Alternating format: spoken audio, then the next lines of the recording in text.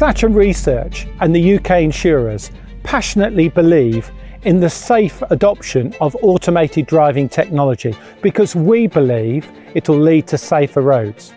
However, we have some serious safety concerns over the UK government's planned introduction of automated driving on motorways in early 2021 through the use of automated lane keeping systems. This will be the first time a motorist can legally watch television or respond to emails while the car takes over responsibility for driving. They will be totally disengaged and merely a passenger. In 2019, we worked with the UK insurers to identify and publish 12 key principles that must be met to ensure the safe adoption of automated driving. Automated lane keeping systems only satisfy 2 of these 12 principles.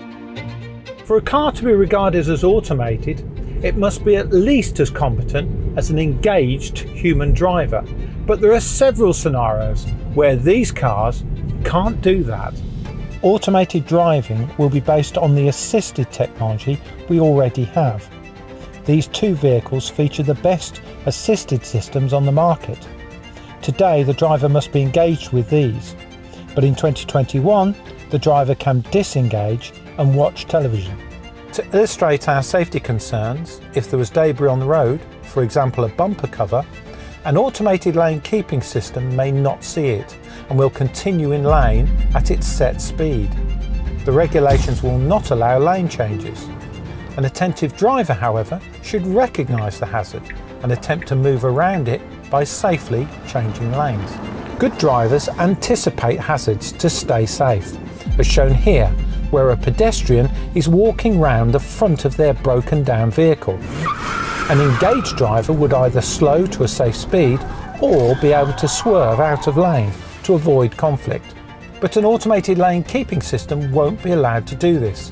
Again, it will simply continue in its lane towards the pedestrian hazard.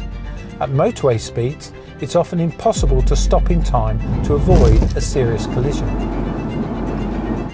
Closed lanes are marked with a red X on UK motorways, but an automated lane keeping system may not see it and recognise the hazard.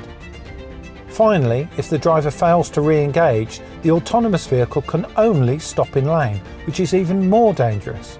Our warning is that this automated driving technology is not mature and can't be relied upon to keep the driver safe.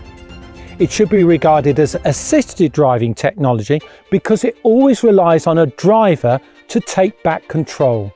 As it stands, the proposed UK government's timeline for the introduction of automated driving technology must be revised. It's simply not safe, and its introduction will put UK drivers' lives at risk.